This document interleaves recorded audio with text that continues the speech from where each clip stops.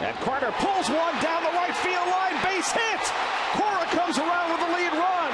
Pagan digging for third. He'll be held up there. Chris Carter with a pinch hit RBI double in his first at bat as a New York Met, and the Mets lead it 7-6.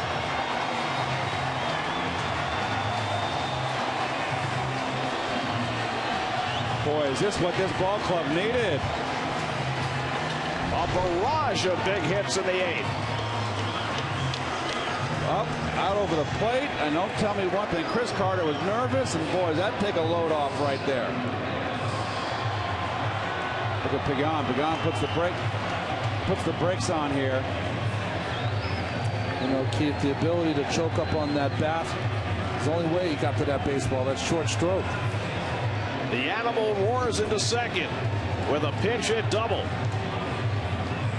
And he gives the Mets their